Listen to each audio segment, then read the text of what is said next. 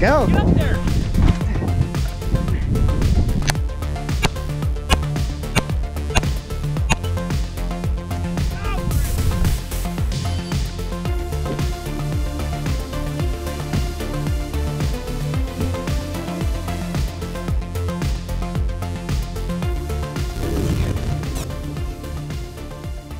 Welcome back to Wiseman Company, fellas. Today we're going to be taking a look at ports on pistols. I'm just trying to give you guys some feedback, some insight as to what kind of port you might want, where they should be placed, do they work, etc. So we're going to take a look at the guns I have ported. Yes, they're all Glocks. Try to put your bias aside right now and just concentrate on the ports. What are ports? Why would anyone want them? Well, ports help mitigate recoil or muzzle rise. The escaping gases that come up through the ports are an opposing force to the natural muzzle rise or recoil of the gun. They help the gun shoot flatter, for lack of a better term, and I actually don't even like that term that much. Are they a gimmick? No, they absolutely are an advantage if they are done properly. I've seen some ports that are not done properly, but if they're done properly, they are absolutely an advantage. They wouldn't have their own class in competitions, shooting matches, if they didn't provide some sort of mechanical advantage. If you think ports are stupid, I could care less. Move on with your life. Don't get them. I really don't care. Okay, first up, let's take a look at the port from Arc Division. This is the Arc Reactor slide. I have a full video on this combo right here already, but let's take a look at the barrel, the porting. This is what you would call like a chunk port, and it's just one big hole at the end of the barrel. It does work. I think there's better options than this out there if you're really concerned or you really want to mitigate recoil. But this one isn't bad. No loss in accuracy. This is done by a machine. Some of these you'll see today are done by a laser, but this one is done by a machine. I think it's important if they're going to machine the barrel that it gets backbored, because that's going to eliminate any little burrs or snags that's going to inhibit that bullet from leaving the barrel properly. That's where you see accuracy issues, I believe, is when they don't backbore it after they port it. There's a lot of science and machining nerdery that goes into that. I'm sure someone can explain it better than what I just did. But this port, decent, no degradation in accuracy. The Arc Reactor slide, chunk port at the end. Seen this on a bunch of 2011s. You'll see them on 2011s out there. Again, I think there's better options than this, but this one is not bad at all. All right, next up, let's take a look at the ports from Mac Defense. As you can see, it's three kind of slots.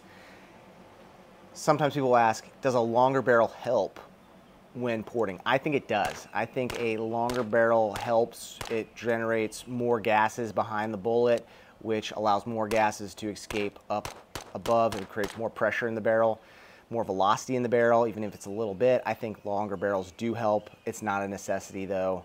Most of my ports are on Glock 19s. So this one, Mac Defense, three slots here. I'm gonna roll in some footage of it done on a Archon, which I think Archons are great. This is my buddy Chris Moon's Archon, and it shoots really nice. This setup right here from Mac Defense is great. You can see they take a little bit of material off the top, kind of flatten it out, and then put those slots in there. This right here mitigates recoil better than that chunk port we just saw from Arc Division. So again, I don't know what the science is behind the size of the ports and the layout, just some work much better than others. Yeah, granted, slide mass, recoil springs, things like that are taken into account, but all these guns have factory recoil springs, guide rods in them. There's nothing changed. Now, some have heavier slides than others, but for the most part, I think just certain size ports in certain locations make a big difference. So Mac Defense, go check these guys out. They do a good job. Great work. I really like shooting this Glock 34. Okay, next up is a company called Tampa Gun Werx. They're local to me. They're new. This is their 6-pack, so 6 ports, dead center of the barrel. This is a Glock 19 Gen 4, and this mitigates recoil really well. This is all done with a laser, no machining. So laser cut each port and the slide as well. So great job here. I've shot some of his other ported guns. They're equally as good. Really, really nice. He does have a K9, which is 9 holes. I will tell you that Tampa Gun Werx lead time is very short right now. They're a newer company. They're hungry. They're doing good work. Their lead time is short. It's around 1 to 2 weeks. Again, Tampa Gun Werx, local to me, newer company, but they are turning out some good stuff. Last but not least, Monsoon Tactical. Monsoon has a great name in the industry for their machine work, their ports. This is their Lucky 7. I have 2 of them because I like them that much. These shoot so good. I mean, so obviously I got 2 of them. Awesome work done by Monsoon. These are done with a machine, 7 of them. Slides are done by different people, but the porting itself is done by Monsoon, and that's really what matters. This is my carry 19 that I have on me every day, and this is my 45 slide that I use at open gym, at classes. Just a little bigger gun, but both of these, again, if you like something, get 2 of them. That's the saying, right? I think that's the saying. If you like something, get 2 of them. But Monsoon, they have a longer lead time than any of these, but it's worth it. And you should definitely check them out if you've never heard of Vinny over at Monsoon Tactical. Just phenomenal work. Changed the whole performance of the gun by putting these Lucky 7s in the barrel.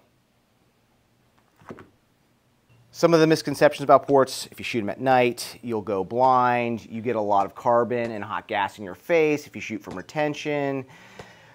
I used to be one of those guys in that camp. I thought, oh, ports are only going to hurt you. That has been dispelled over and over and over again. There's no issue shooting at night with ports.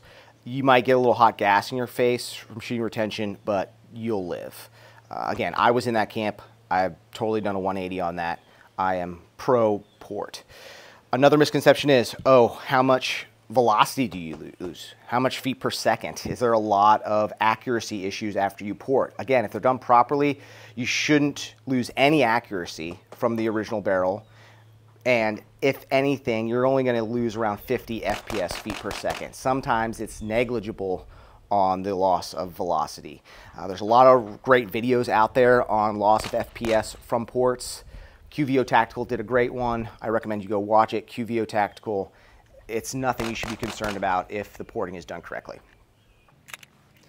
Finally, and I can't emphasize this enough, if you do not have a great foundation as far as fundamentals of shooting a handgun, ports aren't going to do anything for you, particularly grip. If your grip is trash, these are just going to be a band-aid for your poor grip.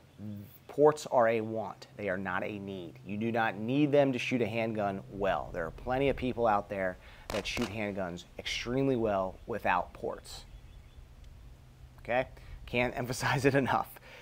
Dry fire, range time, spending money on ammo for more range time, those should be the priorities here. Maybe a class or 2, like I said, but these are a want, not a need. But they're very cool to have. I enjoy them immensely, obviously.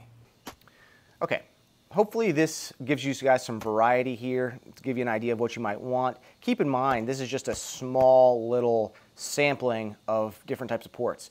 You'll see ports with 2 rows of ports. You'll see ports that are closer to the chamber instead of further at the end. Different shapes, different sizes. Again, there's a lot of different recipes out there. Some good, some not so good. These right here that I show you today are great. They have been as advertised. I'd send them more work in a heartbeat. No complaints about these companies represented today. Now, that being said, porting, depending on what kind of slide you have, like the weight of it, what kind of recoil spring, guide rod, what kind of internals you have, they're going to give you different results. So it's not just like a rubber stamp, hey, I got ports and now my gun's going to do this. Or, hey, I got the same ports as my buddy, why does my buddy's feel a lot smoother, a lot better?